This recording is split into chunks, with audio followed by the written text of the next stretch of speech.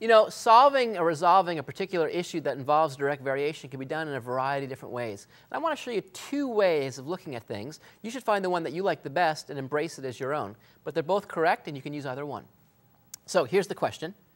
The value of y, we're told, varies directly with x. And y equals 6 when x equals 30. Our question is to find y when x equals 45. But one way to do it is just to actually try to find the formula for this direct variation. Well, how could I do that? Well, I know that the formula will equal y equals kx, because I'm told that y varies directly with x. So there we have it. We also know that it's going to satisfy the following. When x equals 30, y has to be 6. That means if I plug in 30 for x and 6 for y, this equation has to hold. That will allow me to figure out the k. So in particular, I'd have 6 equals k times 30. And if I divide both sides by 30 to undo the multiplication of 30, I would see that k equals 1/5. And so I'd see that y equals 1/5, that's the k, times x. So that's the actual direct variation. You might think that's the end of the question and that we're done, but no, because remember, the question is to find y when x equals 45.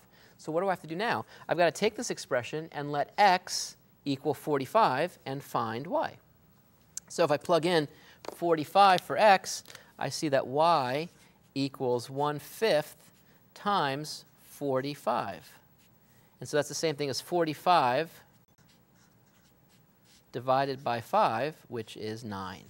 And so the answer is 9, right? When x is 45, y is going to be 9, given that they vary directly and they satisfy these two things.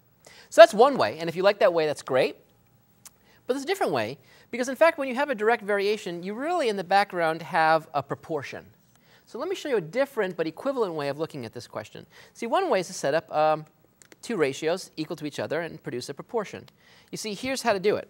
Since they vary directly, then you could say this. You can say, well, y is to 45 as 6 is to 30.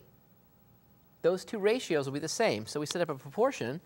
Y is to 45 as 6 is to 30. Why? Because that k should be the same. Y over x should equal y over x. So y over x should equal y over x. Okay? Well, we could simplify this a little teeny bit, and we'd see here this is 1/5. And by the way, just a little note, since we already know the answer, notice that 1/5 is in fact the k we found. So that but we're not supposed to know that. That's top secret. Shh, don't tell anyone. So we have 1/5. Well, now we have to solve this ratio. Y over 45 equals 1/5. And so we can use the old cross product. Love the cross product. Can't live without the cross product. And if we do that, we see 5y equals 45.